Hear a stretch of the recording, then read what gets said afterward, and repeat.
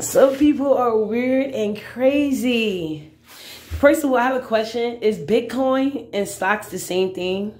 Ask it for a friend. And would somebody with 1,000 in stocks be begging for links to stay-at-home jobs because they quit the retail business because they could just live off their mom? With somebody that has the ability to make stocks, been working minimum wage their whole life, the only time they get a raise is when Congress forced private investors to do so?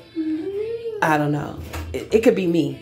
And I don't have anything except the truth to defend me. Like I said, I have a video of her, nothing from Facebook.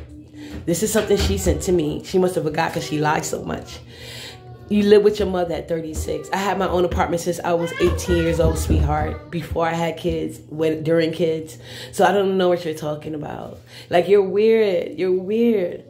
And all you do is you're desperate for, you got attention and you try to use me to get more attention. And you need to, I'm going to show the voice clips. Who helped you get your YouTube page? Because I was tired of you crying to me every day about black men. I told you to get a page with women that think like you and talk to them. I have the voice clips to prove it. This is not me caping for black men. This is me trying to help another black woman. Because I don't want your problems. I have 3 kids. We don't have those issues. You complain more than my 6-year-old daughter. You're a weirdo. You're annoying. You're like Prince. Leave me alone. Make me your content for today. Then I'm going to upload your pictures. And plenty of guys are probably going to be ragging on you, girl, when they see how you look. So, I think you need to prepare for that. Because you wanted attention, I'm going to help you get it. Because obviously I want men attention. So I'm about to get them the pictures of you, your mom, your brother. Everything. And when I see my son, I'm going to upload all the voice clips. I'm not going to put your number out. But it don't matter if you put mine out because this is my alternate number. I have 2 phones, as you know. But, yeah. So, well, actually, I just got not a phone. I'm talking about I've been had 2 phones for myself. You never had the number.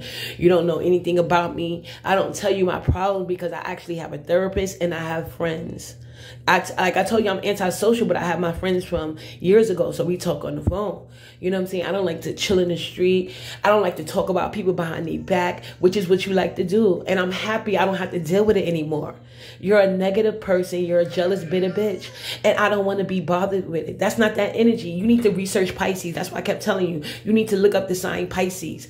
When we feel a certain energy and it's not good for us, we want to detach. And you were trying to be stuck on my tit like your mom.